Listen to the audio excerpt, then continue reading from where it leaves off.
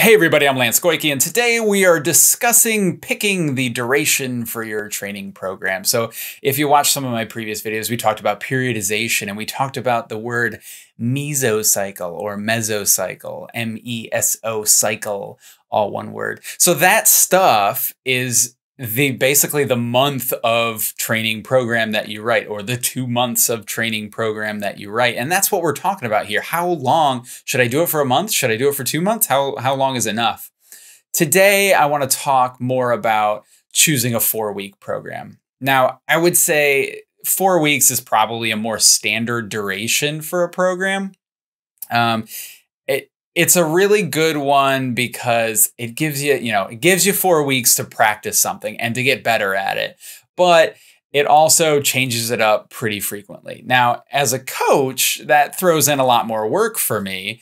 And as a trainee, I might not want to get rid of a program after 4 weeks if I'm still seeing progress. So I would be loose on your 4-week restrictions, right?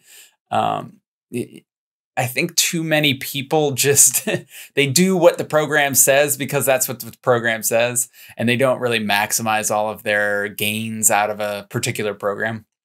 Having said that, I totally understand just wanting to automate the task and not really think about it. So if you want to just write it and then leave it there, then that's totally fine. And, that's why I start to write even longer than 4-week programs for myself even though I've been training for over 10 years. So keep that in mind.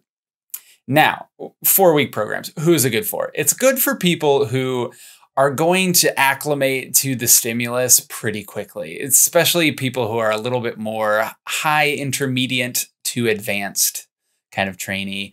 So you already know how to squat. You have your squat pattern. You have your squat ritual. You have your ritual for your bench press, for your deadlift. You have the right day set aside for your bench press and your deadlift. You have, you've bought a powerlifting belt.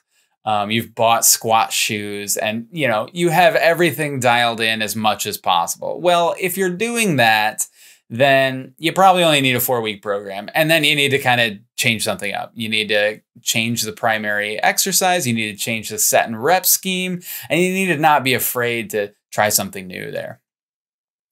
4-week program would be, it's not necessarily bad for a beginner, but I just think you're doing more work than you have to. It's better to stick with something that you're kind of familiar with and keep practicing it. And so that's why I only write 6-week programs. Spoiler alert, that's what we're talking about tomorrow.